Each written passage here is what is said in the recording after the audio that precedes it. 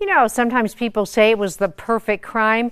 This definitely doesn't fall into that category. An Amazon warehouse worker was recently nailed for pocketing expensive items. But as News 13's Chris McKee shows you, that's hard to get away with in the high-tech world of Amazon.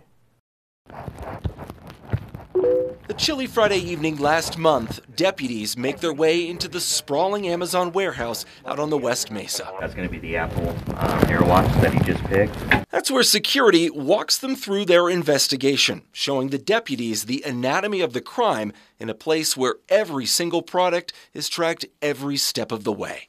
He'll actually rip it open so that item never actually makes it to its destination. Security identifies Alex Barrett as the accused thief. Barrett is what's called a picker. That's a warehouse worker who picks items out of the never-ending parade of robotic pods, all to send them off for packaging and shipping. And that's how we get it. We get a pretty much like a variance report that this item went missing. It was picked by him, but it had no other touch points after him. Is he unaware he's being filmed?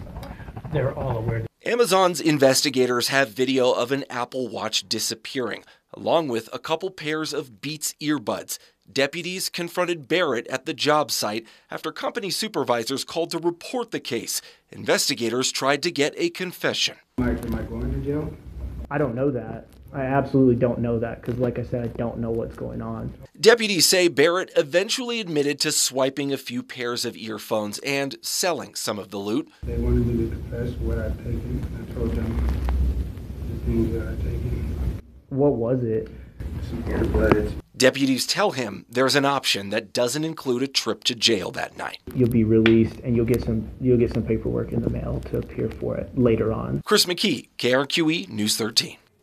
They did let him walk that night, and that would be the last law enforcement has seen of Barrett. The 34-year-old never turned himself in.